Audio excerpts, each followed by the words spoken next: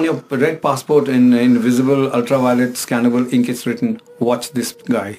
Do you know, you say that, listen, let me tell you, because I have so many Arabic visas in my passport now. Yes. And you know, when they scan this through the thing, Yes.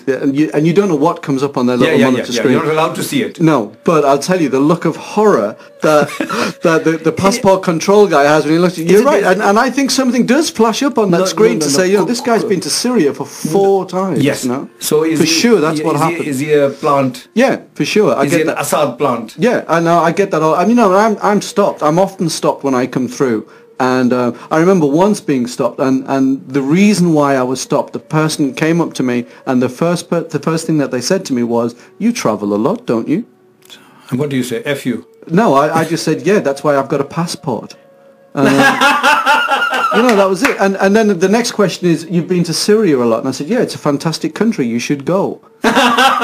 And it is, you know, and it's almost like, you know, such childlike innocence. Yeah, you know, and it's like what they want you to be stupid, because if you're stupid, then they can arrest you, stop you. You're not suspicious. You know, if you start showing some intelligence or some independence, then you become suspicious and a worry to the country. But we should all do that. We should all be independent. We should all be individual.